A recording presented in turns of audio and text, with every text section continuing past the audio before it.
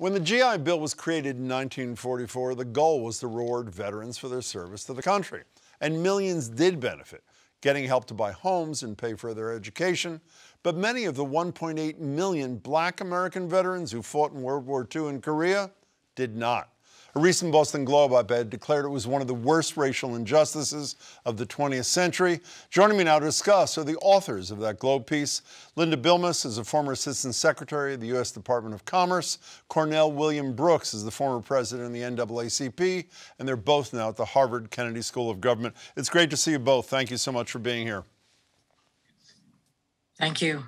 Linda, you write that more than 4 million veterans were able to buy a home because of the GI Bill. More than 8 million benefited in terms of their education. How many Black American veterans were in that number? Well, there were very few Black Americans who were able to benefit from this. We don't know exactly how few, but it was a tiny number. So, for example, in a survey in New York and New Jersey of 60,000 mortgages, there were only fewer than 100 that were awarded to Black veterans. And this is despite the fact that Blacks actually were 10% of the armed forces during Korea and 8% during World War II. You know what was significant about that number that struck out to me, Linda, is my sort of mindless assumption before I read your piece is most of that housing discrimination would be in southern states, but obviously New York and New Jersey don't fall into that category. Cornell, why and how were Black veterans excluded from all the benefits of the GI Bill? Well, these programs were administered at the state level. And so the state actors had the opportunity to engage in discrimination. So if you think about, just to paint a picture, Dory Miller, who was at Pearl Harbor, a tall Black man who was trained as a cook.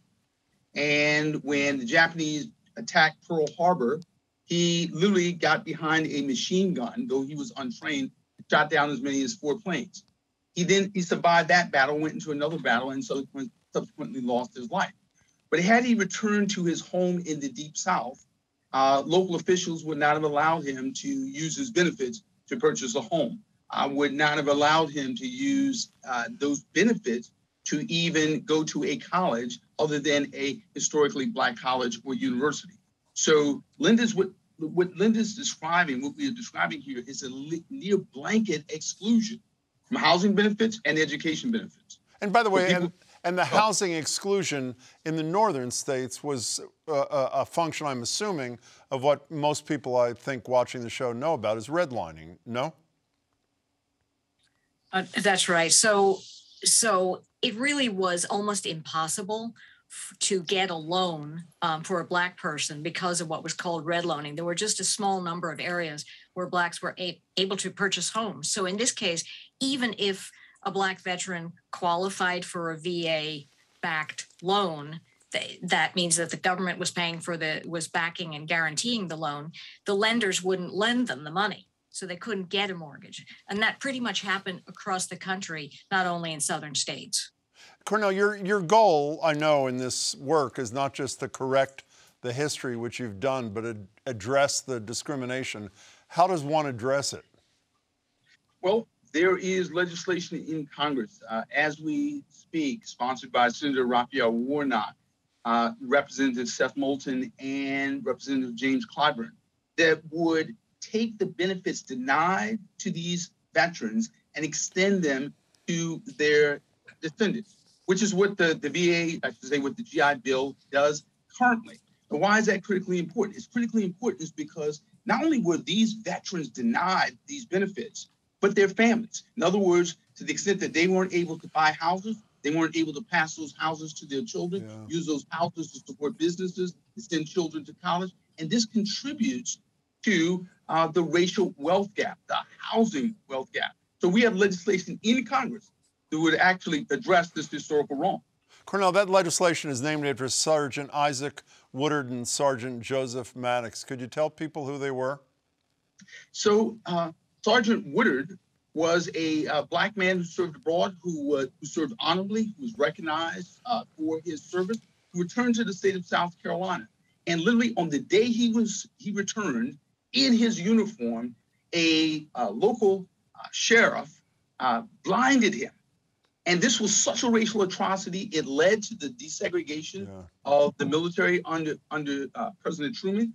And the other serviceman was a veteran who applied and was admitted to graduate school at Harvard, but who was denied the opportunity to go to Harvard as a consequence of local officials who did not want to set a precedent.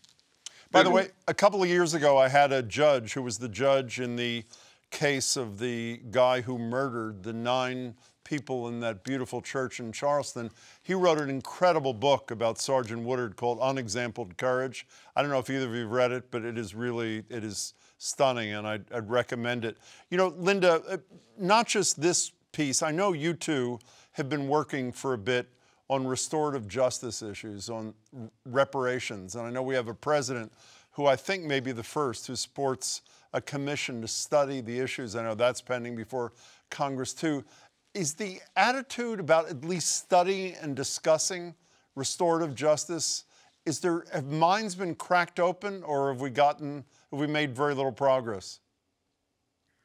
Well, I think that one of the issues that hasn't been considered is the fact that we actually pay reparatory compensation for a really wide range of harms in society. We pay reparatory compensation for people who have been harmed by vaccine injuries, people who've been harmed by exposure to pesticides, toxins, radiation. We guarantee benefits in terms of flood insurance, farm insurance, agricultural insurance. We take care of a wide range of people as a kind of social norm. And so as we think about this issue, we need to consider this in the context of the social norm of this country, which is a generous country in that it tries to provide some form of compensation for people whose livelihood has been harmed in some way. But have those facts cracked open the minds of people where they were closed heretofore, Linda, or no? Well, I mean, I think that the attitudes are changing. Young people have a very, very different attitude toward and a greater enthusiasm and openness toward this issue than people did a generation ago. You know, Cornell William Brooks, before you go, last time you were here, I'm sure the audience remembers, I think you were in the last day of your hunger strike, leading up to what the hope was that Congress would be part of the good side of history and pass voting rights legislation. They did not. Do you, a month or so later, see any light at the end of any tunnel on the voting rights front?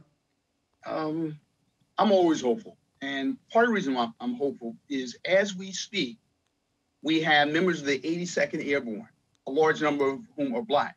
That's the same unit of the Army that my brother served with. These are folks in Ukraine as we speak, serving our country. Again, a demonstration of commitment, a demonstration of patriotism.